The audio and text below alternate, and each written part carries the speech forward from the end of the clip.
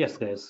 So we'll write one more function to verify whether the user number is even or odd, like verifying. Okay, verifying even or odd number, even or odd number. Okay, so here first of all take again user data input of right, enter any number, enter any number, then take into the integer format. So we take the int function. Next take suppose some num, guys. Now that's all right. Now def we take here suppose even or right or odd. Function name is I'll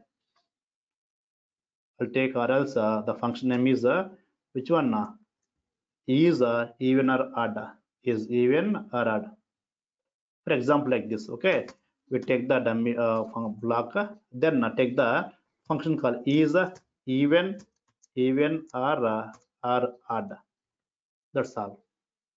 Okay, so that user the user giving suppose the 10, guys. Now user giving the 10, the 10 assigned to which variable? Now assigned to num, means the num we have the data, right? In the num we have the data, that's why in the function call we use the num, right?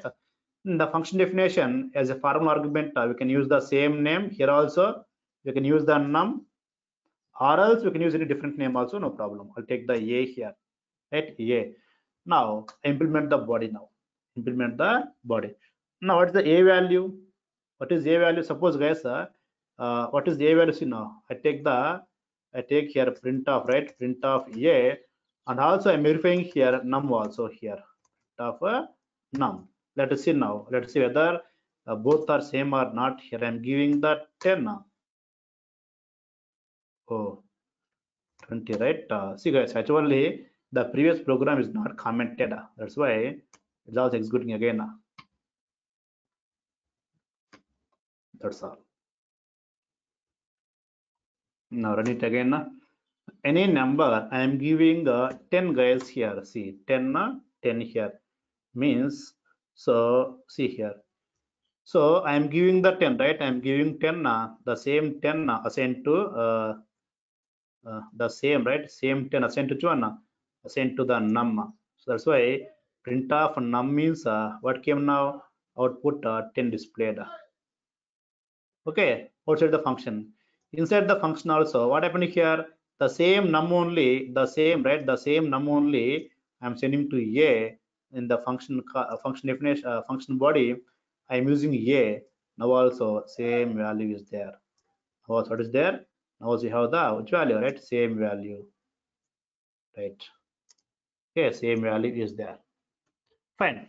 Now, but I don't want display just print a. I want check it first of all whether even or odd. Then take here if a modulus 2 w equal to 0. If the number w modulus 2 equal to 0, that means it is even number, right? So I take it now here. Print placeholder is a even number, is even number. Then take here dot format of what we take now, we take the a.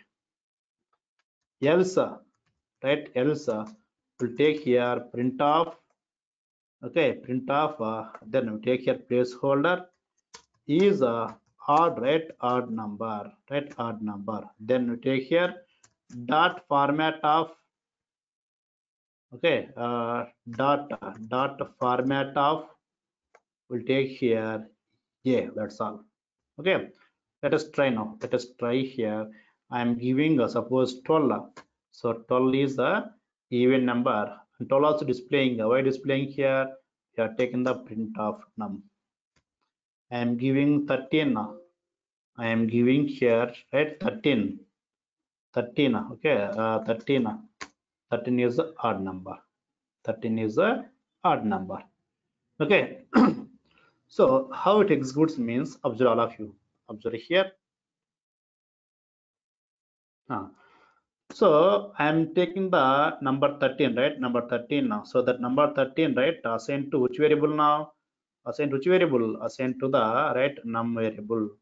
Assign to the right num. So 13 is coming here. By which function? By input function only, guys. Now by input function, that number coming. Okay, so it was sent here. Now what's the num value? 13. Okay, now let next one, it also defined the memory. Now num1 create in the memory, this function also created in the memory. Next, what is there now? Function call, right? Function call is there.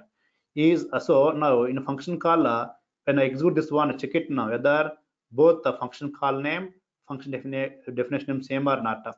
So here both are same, right? Both are same. Then automatically that num value will assign here. The num value come here, right? Num value came here. Then the same num value go to the A also. Go to the A. Now what's the num value actually here? Num value is 13, right? 13. The same 13. So 13 is going here also. Now it's the A value now 13. Right? Now if 13 modulus equal 0, true or false? False. Then go to else block. Go to else block. Then so placeholder is odd number. What's placeholder value? A value. What's A value here? Right? 13. 13. Then that 13, right? 13 will place here. 13. Now guys observe here. The 13. Okay. 13 is placing here. So finally the output is the output now 13. 13 is a odd number. That's what coming in the output, guys. Now 13 is a odd number. That's all. 13 is odd number. Okay.